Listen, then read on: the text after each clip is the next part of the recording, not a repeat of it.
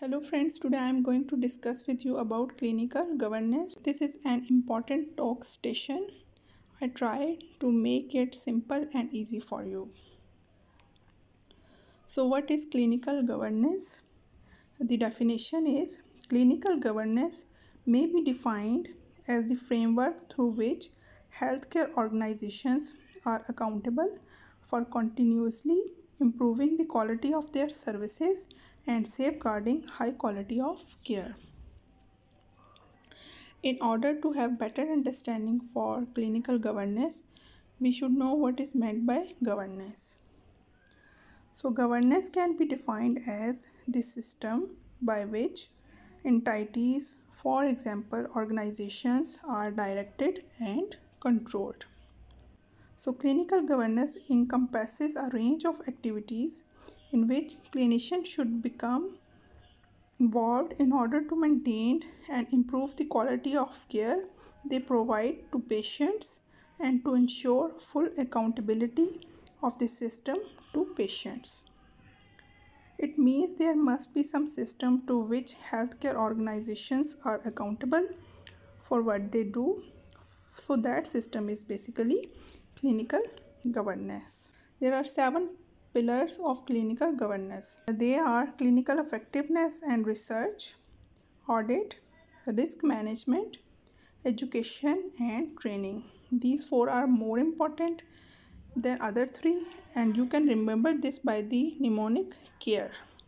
Others are patient and public involvement, using information and IT, and staffing and staff managements. You can remember all these 7 pillars with the mnemonic pirates. Now we will discuss all these one by one. So in clinical effectiveness and research means ensuring that everything you do is designed to provide the best outcomes for patient. In practice, it means adopting an evidence-based approach in the management of patients, changing your practice, developing new protocols or guidelines based on experience and evidence if current practice is shown inadequate, and conducting research to develop the body of evidence available and therefore enhancing the level of care provided to patient in future. Second component is audit. I have discussed audit in detail with example in my previous video. Please follow that video for better understanding. Here I am just briefly described is the aim of the audit process is to ensure that clinical practice is continuously monitored and that deficiencies in relation to set standards of care are remedied. Third is risk management. So risk management involves monitor and minimize the risks to patients and staff and to learn from mistakes. When things go wrong in the delivery of care, doctors and other clinical staff should feel safe admitting it and be able to learn and share what they have learned.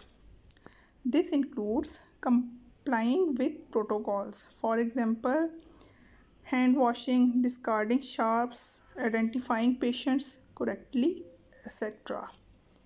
And learning from mistakes, reporting any significant adverse event via critical incidents forms, looking closely at complaints, assessing the risk identified for their probability of occurrence and the impact they could have if an incident did occur, implementing process to reduce the risk and its impact. Now promoting a blame-free culture to encourage everyone to report problems and mistakes. Next is education and training. This entails providing appropriate support available to enable staff to be competent in doing their jobs and to develop their skills so that they are up to date.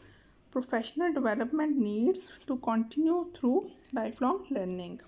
In practice for doctors, this involves attending courses and conferences commonly referred to as CPD, which is continuous professional development, taking relevant exams, regular assessment designed to ensure that training is appropriate.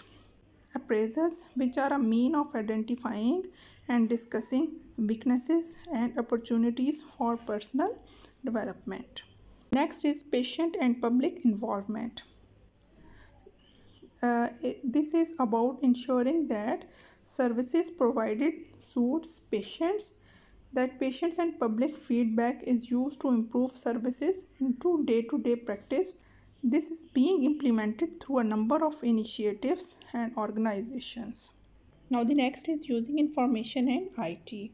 This aspect of clinical governance is about ensuring that patient data is accurate and up to date, confidentiality of patient data is respected, full and appropriate use of the data is made to measure quality of outcomes, for example, through audits, and to develop services tailored to local needs.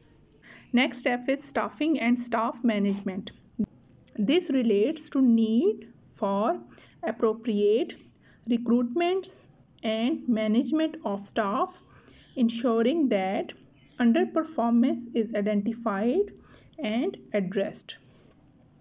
Encouraging staff retention by motivating and developing staff. Providing good working conditions. Now something related to governance structure. Now governance structure, each network has local steering groups or boards that feed into regional and national governance processes and through local STP governance infrastructure. Now this diagram shows clinical governance and its component, which I already discussed. Now stakeholders, system and process and CPD, they are involved and they make sure that all the things are going smoothly and check for accountability and transparency. Their main motive is learning and sharing, improving quality of care and excellent outcome. Thanks for watching. If you like my video, please subscribe to my channel and click the bell icon for more updates.